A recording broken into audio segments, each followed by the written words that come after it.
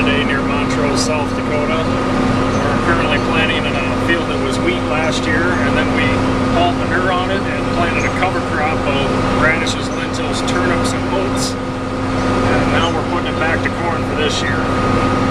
Some of the technology we have in this planter, we got row shutoffs, variable rate. We're variable rate seeding right now, anywhere from 29,000 seeds an acre up to 34,000 with two levels in between. And we also have automatic down pressure control on our planter, where it'll vary the down pressure on each row unit as it needs it. And we also have auto steer driving the tractor for us.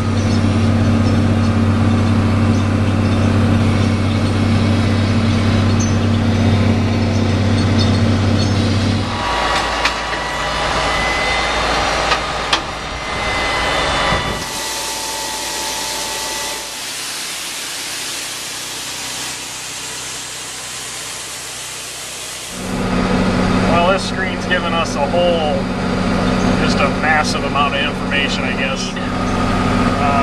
Which farm and field we're in. It has our controls for our auto track.